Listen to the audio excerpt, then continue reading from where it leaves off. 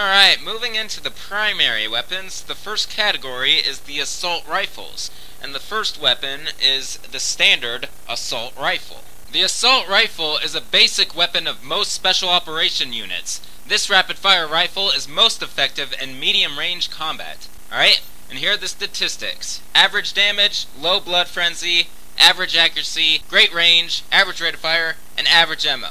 So, it seems to be an all-around rifle, could be used for any situation. Alright, let's test the assault rifle out.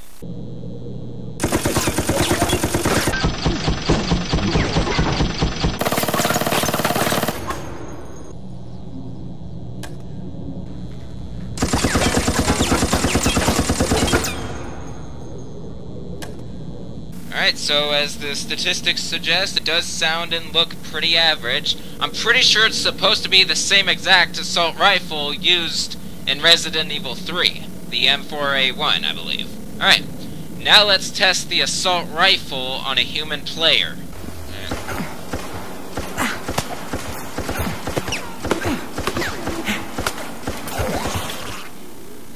Alright, so 18 shots from the assault rifle to take down a human player. Like I said, average statistics, a good all-around weapon. Alright, that is it for the assault rifle. Now for the next assault rifle, the burst rifle. The burst rifle is a classic semi-automatic assault rifle. Lightweight and accurate with a medium-range scope, this weapon is a handy default for any reconnaissance mission. Alright, here are the statistics. Average damage, acceptable blood frenzy, high accuracy and high range, acceptable rate of fire, and acceptable ammo. So, this really is a good weapon. I mean, that's what the scope is for. That's why the accuracy and range are so high. And it has the same amount of damage as the assault rifles, so, as the description suggests, good for reconnaissance missions. Alright, let's test the burst rifle out.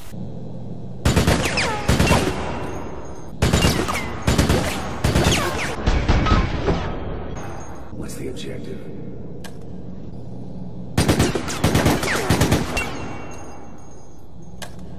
Alright, so the burst rifle does have a scope, as it said, and it is the only weapon in the game that is not a sniper rifle that comes with a scope.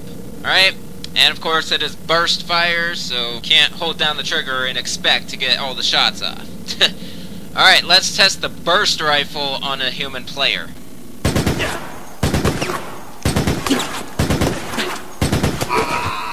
Alright, so only 15 shots with the burst rifle to take down a human player. Or, of course, 5 bursts. It looks like it has a similar firepower to the Matilda, but it is an assault rifle, so there are a lot of differences. And, of course, the scope can be used to target your enemies from a long distance, so the burst rifle is pretty cool.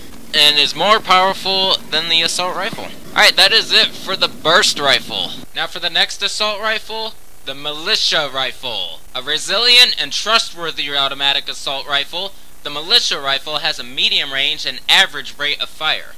And here are the statistics. Great damage, acceptable blood frenzy, average accuracy, great range, average rate of fire, and average ammo. So overall it seems to be a tiny bit better than the regular assault rifle. It's basically another all-around weapon and could be used for any situation as well. Alright, let's test the Militia rifle out.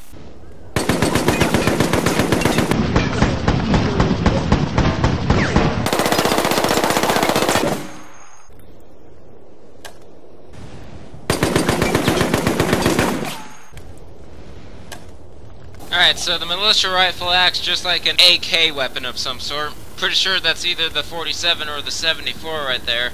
Or hell, it may not be either. Could be a different AK or not even an AK. I don't really know my weapons that much. I rely on internet sources. Now let's test the Militia rifle on a human player.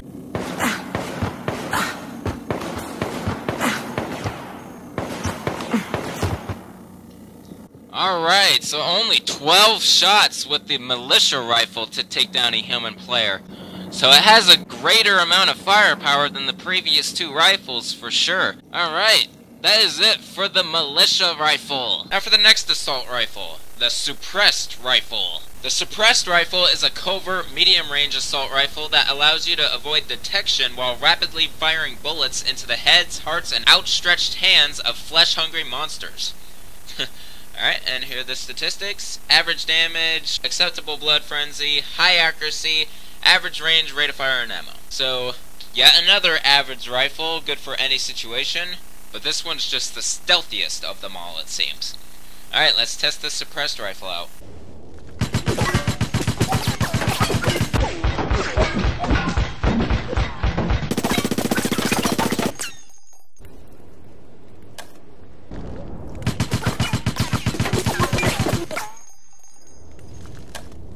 Alright, being a suppressed rifle, it is equipped with a silencer and is a lot less noisy than the previous 3 rifles. Alright, let's test the suppressed rifle on a human player.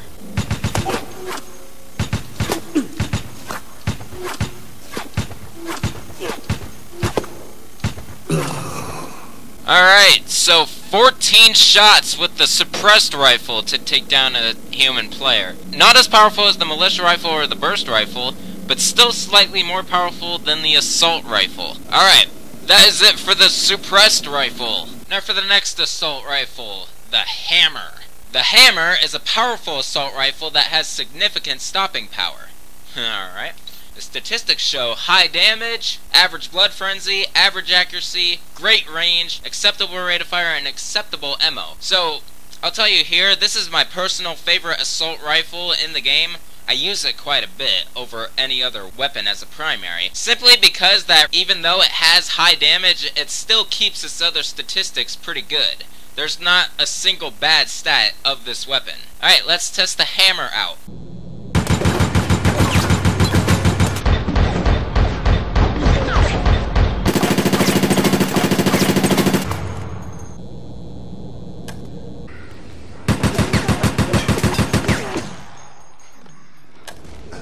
Alright, so the hammer is definitely a slower firing assault rifle, as well as having less capacity before you have to reload. It's hardly a price to pay since this is the most powerful assault rifle. You may lose all your ammo fairly quicker than all the other assault rifles, but there's always ammo on the mission, so shouldn't have a problem with it. Alright, let's test the hammer out on a human player.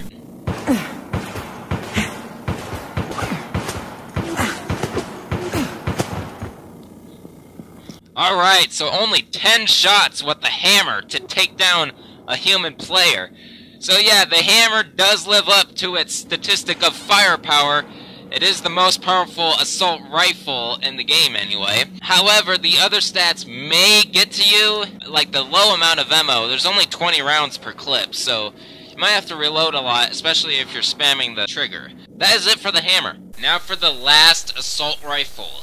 The Ravager. The Ravager is a Widowmaker. This heavy assault rifle deals a beautifully lethal burst of firepower that's worth writing home about. Alright, and here are the statistics. Great damage, great blood frenzy, great accuracy, great range, acceptable rate of fire, and acceptable ammo.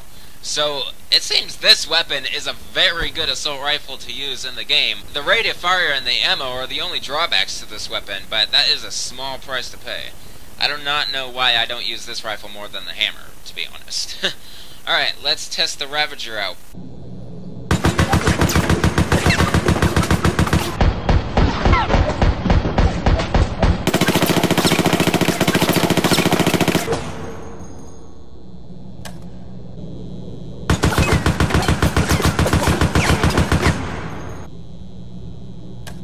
Alright, so if you can't handle the statistics of the hammer when it comes to the firing speed and the capacity, the Ravager is a very good substitute for that. It does up the capacity and firing speed a tiny bit and still maintains good power and overall stats. So, if the hammer doesn't do good for you, the Ravager should.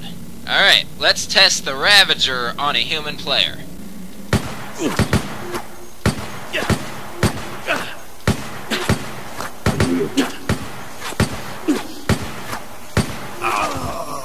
Alright, 12 shots with the Ravager to take down a human player. So, has the same amount of firepower as a militia rifle, but the other statistics, of course, are different. So, like I said earlier, if the hammer doesn't do it for you, the Ravager will. Alright, that is it for the Ravager, as well as all assault rifles. Alright, now for the next category, the submachine guns. The first one is your average submachine gun. The submachine gun with laser sight is a rapid-fire, medium-range weapon that's popular among the Umbrella Security Service. And that's true, because in the very first sequence in the game, you could see Hunk holding it while he's briefing Delta Team. Alright, so here are the statistics. Low damage, average blood frenzy, low accuracy, acceptable range, high rate of fire, and great ammo. So, when it comes to the transition from assault rifles and submachine guns, I guess you're trading power for rate of fire and ammo. Alright, so let's test the submachine gun out.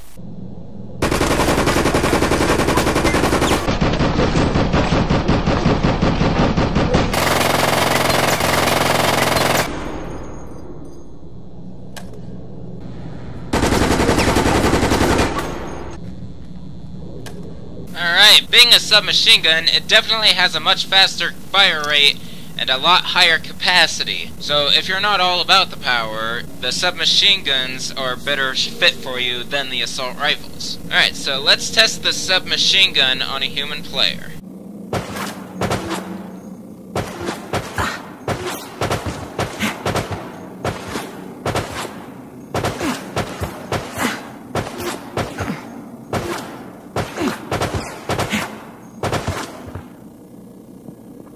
Alright, so 20 shots from the submachine gun to take down a human player. So yeah, submachine guns, it's a big choice between assault rifles and submachine guns. Power buffs use assault rifles. People who like high speed weapons, submachine guns are for you. Alright, that is it for the standard submachine gun. Now for the next submachine gun, the tactical submachine gun. The tactical submachine gun with laser sight is one of the most popular submachine guns in the world. A rapid-fire, close-range weapon with great single-shot accuracy, it's a dependable gun to have on your side. Alright, and here are the statistics. Average damage, great blood frenzy, acceptable accuracy, average range, great rate of fire, and average ammo. So, this seems to be the all-around type of submachine gun, good for any situation. Really no bad statistic about it. Alright, so let's test this tactical SMG out.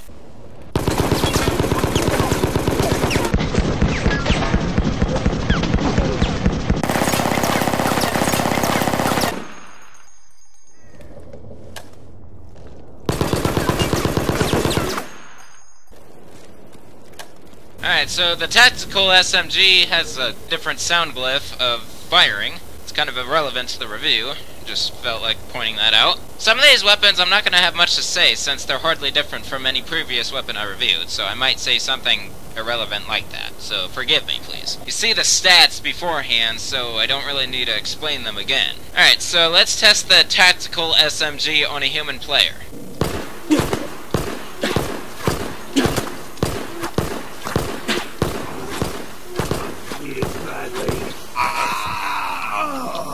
Alright, so 14 shots from the tactical SMG to take down a human player. So, slightly more powerful than the regular submachine gun.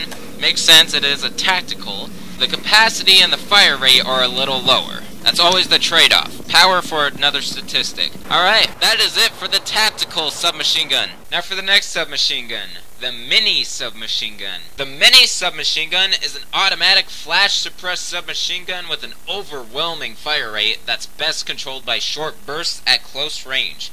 If properly aimed, this unwieldy weapon offers a devastating barrage of bullets. Alright, and here are the statistics. Very low damage, great blood frenzy, really low accuracy, really low range, maximum rate of fire, high ammo. So, they're not kidding when they say if you aim this correctly, because the accuracy and the range suffer big time. So, if you're far away and shooting this weapon, you barely have any chance of hitting your enemy. But yeah, that rate of fire and that ammo though, this is a good machine gun if you're purely close range anyway. Alright, now let's test it out.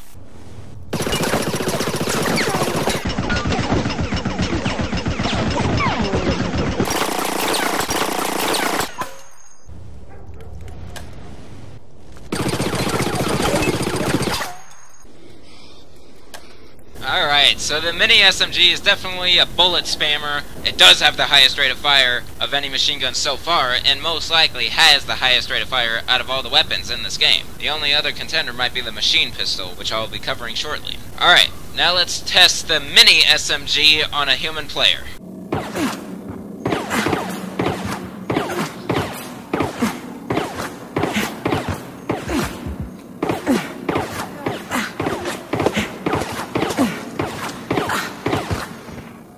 Alright, 23 shots from the mini SMG to take down a human player. So, the firepower obviously is very weak. It is one of the fastest firing machine guns in the game. Even though it has a low firepower, it does have a higher blood frenzy than most other machine guns.